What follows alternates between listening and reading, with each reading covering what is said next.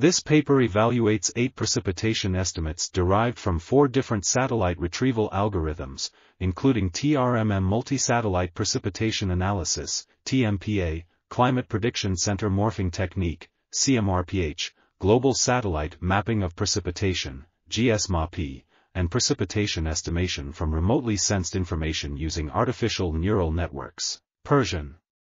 The original satellite and bias-corrected products of each algorithm are evaluated against ground-based Asian precipitation highly resolved observational data integration towards evaluation of water resources, Aphrodite, over Central Asia for the period of 2004 to 2006.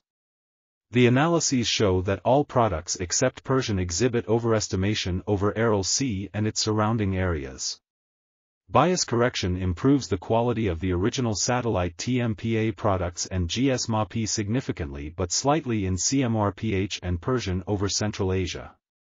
3B42 RTV7 overestimates precipitation significantly with large relative bias, RB, while GSMAP_gauge shows consistent high correlation coefficient, CC, but RB fluctuates between -57.95% and 112.63%.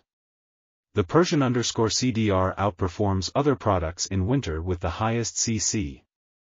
Both the satellite-only and gauge-adjusted products have particularly poor performance in detecting rainfall events in terms of lower pod, less than 65%, CSI, less than 45%, and relatively high FAR, more than 35%. This article was authored by Haoguo, Sheng Chen, Anming and others.